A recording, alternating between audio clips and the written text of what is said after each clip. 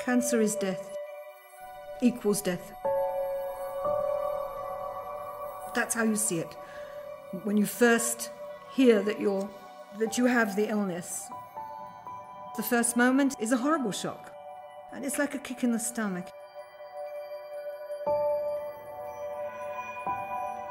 You wonder how soon you're going to die.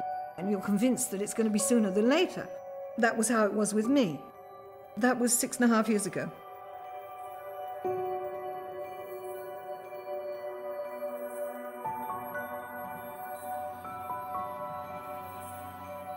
My name's Susan Schwartz. It changed to Schwartz 42 years ago when I married.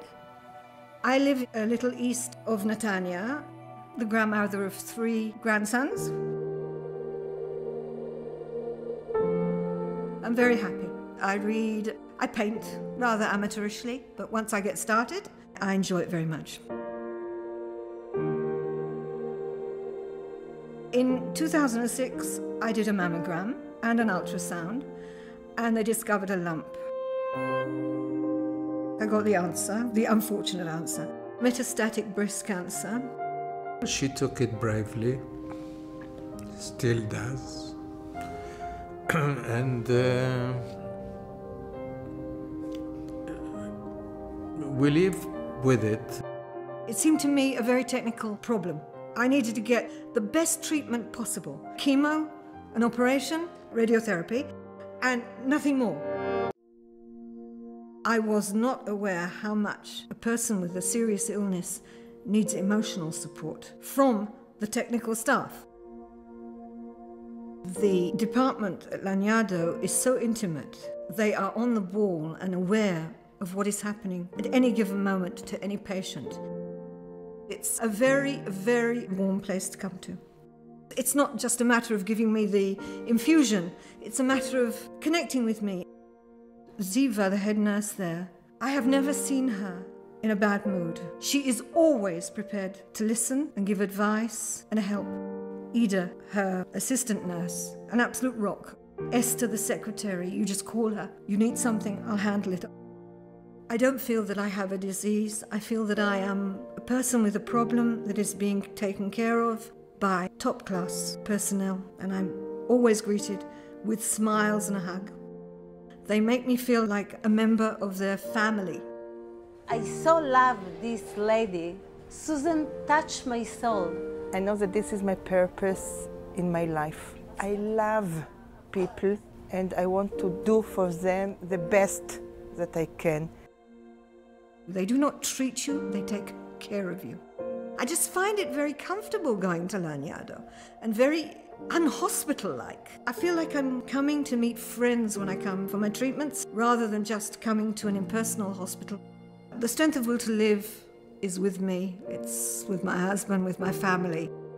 But Laniado, they support my sense of will to live.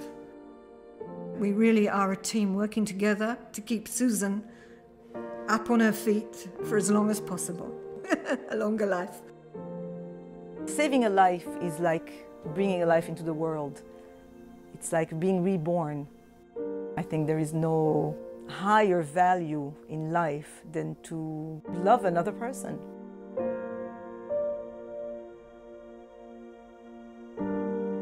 Up to 2005, the Netanya area suffered some 22 blasts. And unfortunately, we had a lot of experience. We got our system and our act together very fast.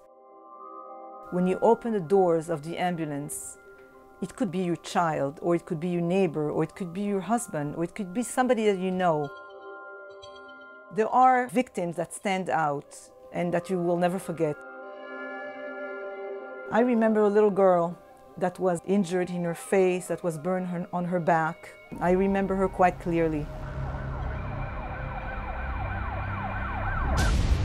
היה מחבל שהתחפש לחייל, הוא היה לידי. בערך שעה 2:30 אני שמעתי בום, היה רעש גדול. עפתי אחורה, היה לי אש בגב.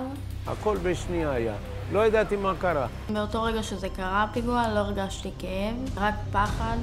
הכל למטה היה, כל הגב, הכל עפו. היה זעזוע.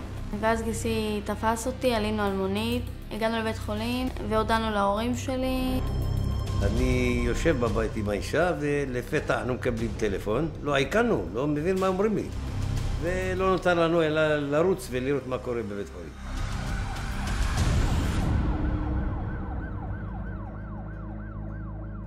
ראיתי את הילדה ממש, אי אפשר להכיר אותה.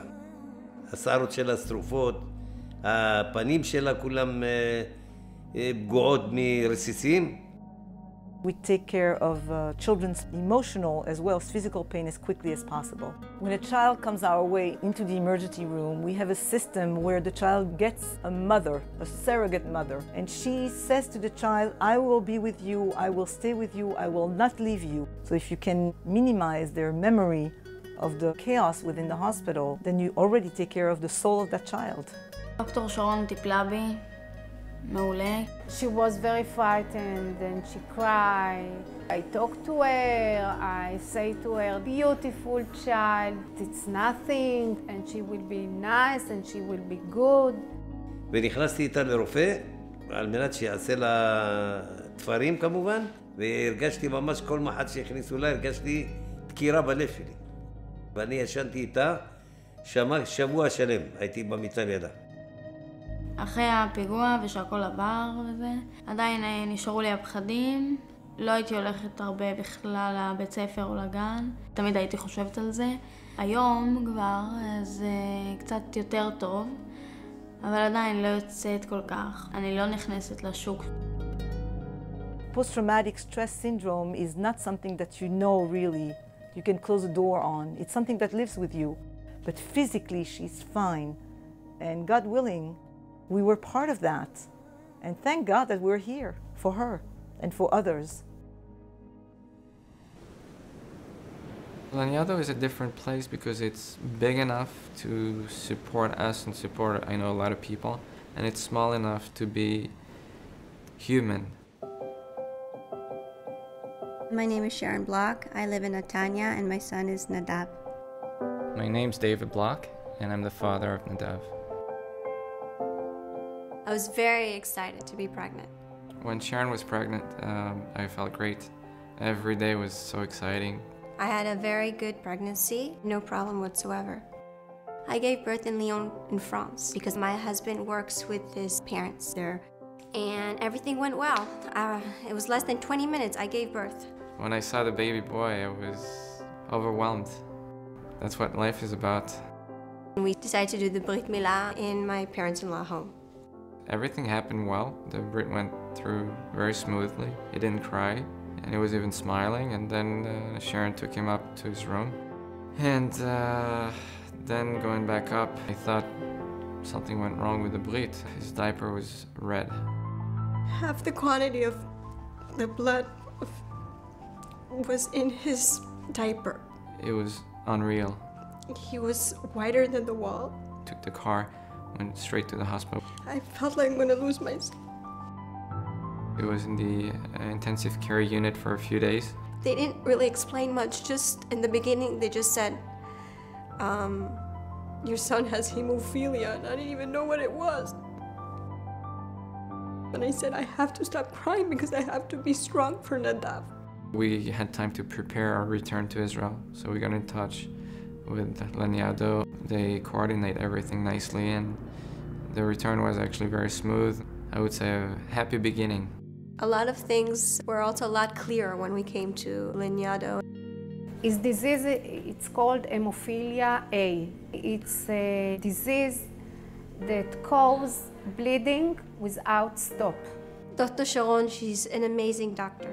The way she received us, the way she explained what Nadav had went through in France. She explained to us what needs to be done with Nadav. The nurse, Yafit, was next to me all the time and explained to me, this is the order, this is what you have to do. They got us through everything. It's not just like a hospital. We feel like it's a family. They're friends, and they're very, very professional. Whatever they do, we trust them. First of all, I look at him as a patient, but this child especially entered to my heart. we have a relationship with the parents, it's not only medical. He has a normal life like every other child. He's just a little bit more fragile. He gets hematomas, a bruise, but in children that has hemophilia, it just grows. And if you don't catch it on time, don't give him the injection, it kind of paralyzes your body to some point. Just by sitting on something hard, he can get injured. Then we go to Laniado, and he gets his shot, and then it goes away. The parents of Nadav, they are very special. They protect him very much. We padded his room. I built the whole furniture structure and I did the padding so he can play freely and without thinking about getting injured. Dr. Sharon explained to us that he has to have knee pads and he has to have a helmet for his head, and we named it the champion helmet because he's really a champ. The disease, you live with it. You have to be normal, but of course you have to be aware. He knows how to protect himself, and he knows that if he falls down, it's okay. Nadav loves sports. He loves golf and skiing. I don't want to make him a racer, I just want him to enjoy. There's some magical powers in the hospital. As soon as you get in there, you have this energy. I thank God every day for these doctors and nurses. When we're in need, they're there for us. The caring that they give to us, and the caring that they give, and the love and the warmth towards Nadav, there's no price on this.